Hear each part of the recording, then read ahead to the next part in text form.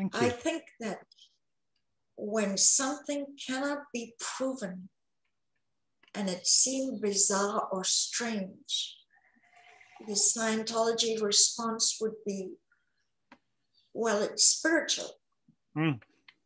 Sacred science. Yeah.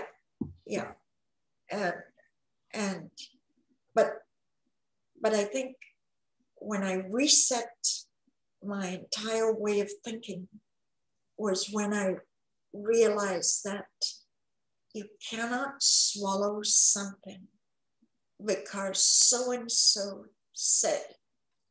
I remember one person talking to me and saying, Karen, do you believe in VTs? Do you believe in Ron's attached spirits? Do you believe in VTs? And I said to him,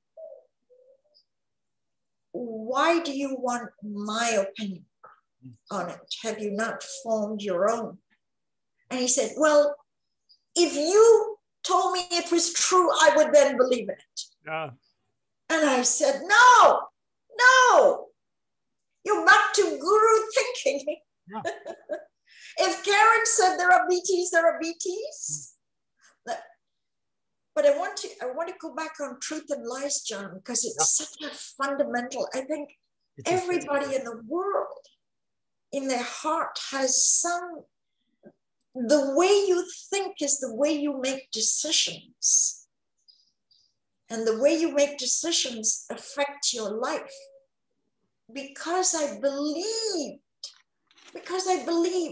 And you know, there was no excuse for me because I had listened to all the Class VIII tapes at St. Hill before I signed my billionaire contract. So I heard all the sci-fi fantasies and everything. But I had already swallowed it that, you know, the saying in the Sea Org is, what does Ron say?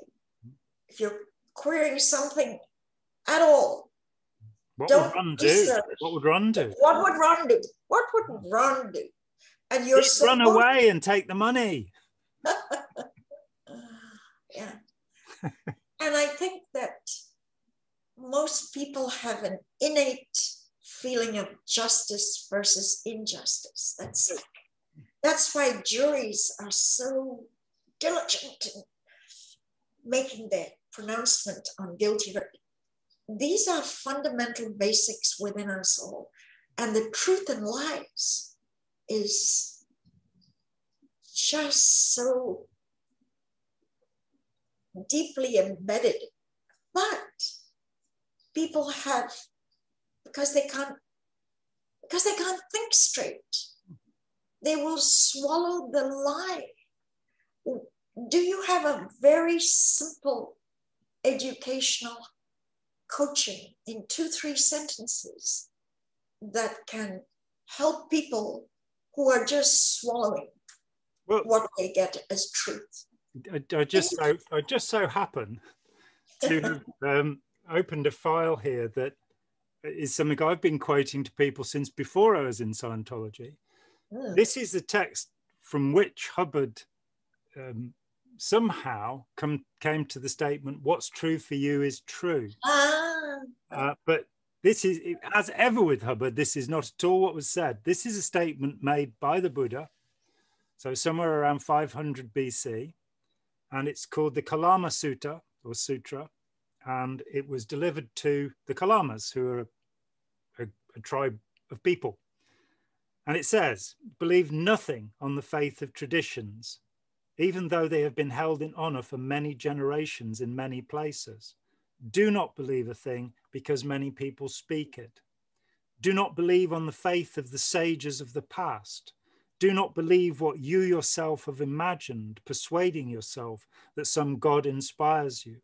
Believe nothing on the sole authority of your masters or priests. After examination, believe what you yourself have tested and found to be rational, and conform your conduct thereto. But there's no testing. Well, what you found no testing in the cult of Scientology. No, and querying or challenging Hubbard. Whoa, it's And I mean, as you said when we last spoke, that when people, you know, when we say, look, there are no operating Thetans, there's nobody with supernatural powers, there are no clears by Hubbard's definition of a clear. People still catch colds. They don't have perfect memory. They don't have perfect emotional equanimity. There are no releases. There's nobody who can communicate freely to anyone on any subject, certainly in Scientology, where you're forbidden to talk to suppressives, and you can't talk about your case, and you can't talk about the technology. That's verbal text. So everything is conflict and contradiction. And whenever you or I say that to a believer, they say, didn't you have wins? Yeah. Every day of my life, I have realizations of one kind or another, usually to the effect that I'm not as smart as I thought I was. You know, that's a cognition that I have on a daily basis. But the idea that, you know, that which is good in your life comes from the guru, the cult, the teacher, the leader. And the idea that what doesn't work is because you didn't apply the technology correctly. Well, you know, which technology? The technology of harassment, because that's a very developed technology in Scientology. I was talking earlier today with Mike Rinder, and we're talking about the public relations technology, and just saying, look at Hubbard on camera. You know, look at him. He was saying when James Phelan wrote the first real investigative piece in, I think, 1963, Hubbard walked around boasting that the Saturday Evening Post was going to do this great piece about him. That's what he thought from his brilliant insight into another human being. And Phelan was the first person to point out loudly that Ron Hubbard was a charlatan who was lying about his biography because he'd gone and researched it. So Hubbard couldn't read people, and he was rubbish at public relations. He was rubbish at marketing. He was rubbish at singing, that's for sure. Thank you for listening. He wasted 2 years of Chick Corea's life on that stupid album. You know, a great musician who could have been doing something useful instead. He was a rubbish photographer. He was a lousy poet. He was a dreadful writer. And he's kind of going, okay. And this is the man who's saying, just be like me. You know, but look at in his wake, because of this one thing, belief of the truth. Look at the organizations that still exist, and look at the dedicated 5,000. Talking about sea org slaves, let me give you a little. Did you ever meet a girl called Jeannie Franks, Jeannie Beaufort? Jeannie Sonnenfeld. No. Did you ever meet her? No. She was sort of a household name in Scientology in the 70s. She married Bill Franks. He was later appointed as Executive Director International. You probably know Bill Franks. Yes, I've been in touch with Bill every now and then. Yeah. Bill has passed. Yeah. Jeannie was married to him at one time. And she and Bill were sent to Washington, D.C. to boom the org, which it kind of did. Anyway, Jeannie and I were totally best friends. Every girl should have one close girlfriend, and Jeannie was it. We were on the Apollo together. We did many what we call libs, a day off together. We crossed the United States together in a car when we were both in the RPF. We were transferred from Clearwater prison camp to Los Angeles prison camp. Rehabilitation. Look at the word, talking about lies. Rehabilitation. Hard manual labor and 5 hours mandatory indoctrination. Okay. Jeannie was in through thick and thin. At one point, Jeannie was commanding officer of AOSH UK before her brother, John Danilovich, was made commanding officer. Jeannie was commanding officer. She absolutely was devastated at the death of her third husband, Jens Beaufort, who died of cancer. And she got into some, to convolute, I won't get into the whole story. Anyway, this is it. She was in 50 years. And the last 20 years, she was the executive director of Cincinnati org, putting Cincinnati on the map. She was on stage. She got presentations of best ideologue. She's in the glossy magazines. I'm going to, let me send some nice pictures to Skype, to Spike. Skype, I did put up. Right. So she did 50 years. She did maybe 55 years. And John, brace for the next statement. She has just been declared a suppressive person. This is the end of the road of 50 plus years in this. They didn't know she was suppressive as she worked 60, 80-hour weeks. All, doesn't Scientology say they know how to shut? They know how, don't they say you how to detect an SP? Don't they say you the PTS-SP course, which they force you to do over and over again? People have done it 3 times. So they didn't know Jeannie was a suppressive person. For the 50 years she slaved. And the reason I'm bringing this up is I just want to pump in case somebody views that Jeannie was such a household name. I just need her to know there is an aftermath foundation and they will give her a soft landing and they will let her land on her feet.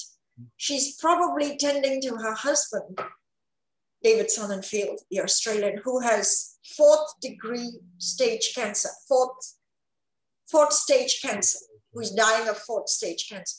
But we're talking about lies and truth. Jeannie swallowed it all. She swallowed it all for 50 years. And John, what is the end of the road of someone who has slaved?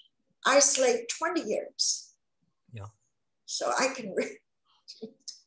Jeannie, give me some comments on the Jeannie Sonnenfeld story, please. Just in the little anecdote I just told you, looking at truth, lies, freedom, trapped. Give me a couple of wise John Atack responses. Wise John Atack responses coming up. I can only agree with you that the suppressive person and potential trouble source detection course evidently is not tremendously effective. I remember when our friend David Mayo was declared in 1982, my mum was involved in Scientology. She came in to see what I was doing was safe and got herself caught up in it. And I remember her commenting to me at the time, how could he be in Scientology for 25 years and Ron Hubbard didn't notice this? You know, if Ron Hubbard is that now, and it's true when I left because I don't normally, I've never named him publicly, but it's known now that I'm a close friend of Ira Chalef. So I might as well. Ira Chalef. Oh, Ira, yeah. And the reason I left Scientology was because I was summoned in, I can't remember his name offhand, but he was somebody who'd known Ira and worked with him for, I think he said 15 years. And I was summoned in to St. Hill and told down in the south of England in East Grinstead, told I'd got to go and it was really important. Peter Shantz. Oh, yeah. Yeah. I sat down with Peter, who I didn't really know, and he said, there's a rumor that Ira is going to be declared suppressive. And I said, oh, well, that's not a good idea, is it? And Ira had actually been on leave of absence working for me. I had an artist's agency at the time and he was helping out. And so Peter was very, you know, this is a terrible thing and we'll have to fight it. I remember him saying that, we'll have to fight it. A week later, he summons me back in and, you know, you got to come in and can't say it over the phone and all of this nonsense. And he said, Ira's been declared. And I said, how do you know? And he said, there's a list of, I think it was 611 people or something. And he's on the list. I said, where's the suppressive person declare? He said, there isn't one. I said, where's the bill of particulars? There isn't one. where are the findings and recommendations of the Committee of Evidence? There isn't one. Well, why are you sure that he's a suppressive person? You know, last week he was saying we're going to fight it. He said, well, they can be so devious, these people. And that was it. That's all I got. That he'd known and loved this wonderful man for 15 years or whatever. And now he was willing to throw him overboard because his name was on a list. You know, speaking of checking the evidence and what's true for you is true. So that it is a terrible problem that somebody commits decades of their life. I gave 9 years, but I wasn't in the Sea Org. I wasn't humiliated and abused. I had a pretty good time of it, really. It just, you know, took my money and messed my head up. So it was no great loss. It was very instructive. I'd rather it had happened a little faster. You know, if I'd been a wiser person, I could probably have made the same gains in about 3 weeks. It wouldn't have taken the whole 9 years to realize. But there is something tremendous in the sense of release for anybody, for however long they've been involved, that some people go, I've wasted my life. And I've met a lot of people who've told me that. I could have done so much else. And you say to them, look, and I'm not a Buddhist, I know I'm sounding like one at the moment, but because this is the second reference. The Buddha grew up in a palace where he had everything and he was protected from old age, disease, and death. He never saw any of those things. And he could have lived his whole life that way. And had he lived his whole life that way, the transformation that he caused in the world, and as I say, I'm not a Buddhist, I don't think it's a good idea being celibate, and I don't think it's a good idea being a monk or any of that stuff. So there, I've said it. I was a Buddhist as a teenager. But nonetheless, the wisdom that he brought into the world, into a relatively barbarous society, has sustained. And part of that wisdom is the idea of compassion. So had he had a lovely life, he wouldn't have been able to do what he did. And I think for any of us that, I mean, you've managed in the last few years to have a tremendous impact on the world, a positive impact that nobody in Scientology could have. And that's as a consequence. I mean, Joseph Campbell will talk about going into the, you know, going and getting the wound so that you can come back and help people. And I think that's true. For me, the wound came in opposing Scientology. You know, they spent 16 years harassing me and grinding me into the dirt. But it's nonetheless, that's the vital experience that I have, that I without that, I'd have very little to say and very little usefulness. So even if you've spent 50 years involved in this, you have actually, without knowing it, accumulated wisdom. And the wisdom is probably the opposite of what you thought it was, because it is about going, oh yeah, I can be my own guru. How can I help other people to think for themselves, which is the same thing? How can I help people to question their certainties? I want to say something else about the stupidity element. I had a friend who has a PhD in physics who spent 30 years involved in a Hindu group, which abused him horribly. And he came up to me and he was like, how could I have been so stupid? You got a PhD, you know, how could I have been so stupid? It's got nothing to do with intelligence. If you look over history, look at somebody like Isaac Newton, who is probably held to be the most influential scientist of all time. He was a nutcase. He spent more time doing alchemy than he did doing science. He spent more time going through the Bible, trying to find a code that would show him the proportions of Solomon's temple, which he believed to be the proportions of the universe. So he also gave us, you know, laws of thermodynamics and optics and all sorts of wonderful things as a young man. But it could be that all the mercury he took as an alchemist got to his head. Galileo, who is held up as the, you know, that's science versus religion. He had 2 children. He put them both into a convent. So that's how much against religion Galileo was. He also, and this is true of Newton as well, they both invented a huge amount of their work, so that whenever the Principia was revised, there are 2 revisions during Newton's life, he improved the results tables at the back. He lied. About half of Galileo's experiments are fraudulent. If you actually do take a a bag of lead that weighs the same as a bag of feathers, and you drop it from the Leaning Tower of Pisa, the lead will reach the ground first because it's not simply weight. There's also air resistance. How large is the object? And, there are various things going on here. So that was a lie. And it's a lie that science is based upon. I bring that up to say these people were not stupid. They were very, very clever people, but they were fallible, and they wanted to be acknowledged for what they were doing. Newton, in fact, would have been executed had his religious belief become known. He was a Unitarian. He didn't believe that Jesus was divine. And that was an executable offense in the late 17th century in this country. We've got a little bit further since then, not far enough, but we're a little more civilized than we used to be then. But so some very, very clever people get caught up in things. And it's then, what have we learned and what can we give? And when I, some years ago, 2015, helped to kickstart the Open Minds Foundation, I reached out to ex-cult members, ex-Jehovah's Witnesses, ex-Scientologists, what have you, believing that they would flood because of their wisdom to help me to teach to the world these simple principles, to the next generation, to prevent recruitment. But I found out that people are actually just obsessed with Scientology and going round and round and talking about it forever. So there's an end to that. There's a point, which came for me in about 1991.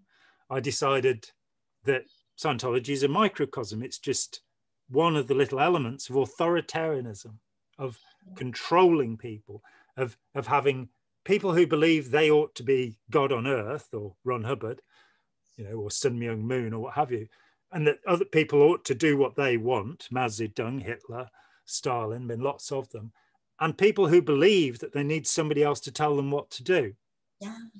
Predators and prey. And for me, the lesson, and the lesson that we can teach to the world because of our experience, is you don't have to be a predator and you don't have to be prey. You can actually try and create a proper democracy where people are not caught up in emotional passion and fervor. I've got somebody at the moment who I had a great talk with Jamie DeWolf the other week. That guy is so much fun. I love him. Who, of course, is Ron Hubbard's great-grandson. And he's just fantastic. He's just great. But somebody said, "Oh, you don't seem to like Donald Trump." And it's like, well, no, not particularly. What's to like? And I've suddenly got this barrage of things coming on about, how great Donald Trump is. And I'm kind of going, I just don't feel that passion about anybody. I'd much rather look at it and say, well, I think tariffs on China was quite a good idea. I think the way he dealt with Kim was a little bit strange. I'd rather look at it point by point. And I'm not going to go, well, crooked Hillary or Joe Biden, this, or I'm not very keen on any of the presidents or any of the prime ministers or any of the kings of any of the places in the world ever. I'm very happy to say, I think the New Deal was a good idea, but I think FDR was an alcoholic, and that's not really a good idea. And, there are, as Benjamin Franklin said, you draw a line down the middle of the paper and you say pro, con. And when you get to the point where you've only got pros or only got cons, you've been conned. Basically, because there is no superhero human being. Indoctrination it's only pro, and it's flawless, and it never makes a mistake. And the only reason the tech didn't work is you are connected to a suppressive person. You are PTSD. You. Yeah. Finger is pointed. So that was very good, John. That was very, very good. It's so fatal to glom on to some celebrity or a guru or whatever as the and create a filter that you will only see through their eyes and only take their truth. That was what cost me 40 years of life. But the old saying to summarize what you just covered, that which doesn't kill you makes you stronger. Yeah. Right? I'd just like to point out the man who said that spent the last 15 years of his life in a mental hospital because he had syphilis, which definitely didn't improve his health. It was Nietzsche who said it. It was Nietzsche. And beating children isn't good for them. But it's certainly true that that which you survive and integrate and digest, very definitely. And just a thing about imitation as well, the idea of, you know, the guru and doing what the guru says. When Ray Charles was a young man, the great Brother Ray, one of the most remarkable musicians in all of history, I think, if you listen to his first records, you kind of go, that's Nat King Cole. He was trying, and his manager eventually came to him and said, look, you can be a Nat King Cole impersonator all your life. I mean, it's uncanny, the thought that somebody who'd got that much soul going on would be singing these quiet sort of, you know, and I love Nat King Cole too. Absolutely wonderful. And Brother Ray broke out and he became Brother Ray. And what's significant in this story is that to be the fullest you have to become unique. It's no good being, you know, a Freddie Mercury impersonator. You've got to develop yourself and the unique qualities that you have as a human being. And that's true not just for artists and musicians, that's true for anyone. That everybody has within them their own talent, their own genius. And it's refining that and encouraging that and bringing it forth rather than cloning yourself onto Ron Hubbard, who wants to be absolutely right on the nose. I think we hit a good beat there, John. Yes. So we better declare we've had a win, see if our needle is floating, write a success story and pay for our next course, don't you think? Oh, John, I don't feel bitter at all about those 40 years. If there's one thing I got out of this life, which will last me through eternity, is you don't fall for a guru, no matter what. That was a valuable lesson learned. Yeah, become yourself, and you've done it, and you're a great person. You know, I met you first few years ago, and I was bowled over. You know, I knew about you, but when I met you, I sort of went, "What an incredibly sweet human being." You know, and that was how I came away from our meeting, and that's what our conversations have also provided. So you became you. You know, no matter whatever else was going on, you became you. I was asked to ask you a question, which I think is probably irrelevant, but somebody pointed out to me a week ago that you're still listed as a member of an organization, which I'm told I'm not meant to laugh at the name of. It's called APIS, which I think is a very association. No, that got deleted. That must be some from the Wayback Machine. I was completely deleted off. Is that an Australian Michael Moore site? Absolutely not. Have him send you a present time link. Well, no, I mean, I just wanted to confirm to the population of the world that you are no longer a Scientologist. Oh, I am not a Scientologist. In fact, in the most ludicrous way, Scientology has declared that you cannot call yourself a Scientologist. This is a precious word of theirs, but be that as it may, I am not a Scientologist. No, I'd like to indicate that we are not Scientologists. We are not Scientologists. Okay, it's been great having this conversation as ever, and we will switch. Hope to see you in a month, John. Yes, we'll see you in a month's time. And I'll see you in a month's time. Thank you. Thank you. And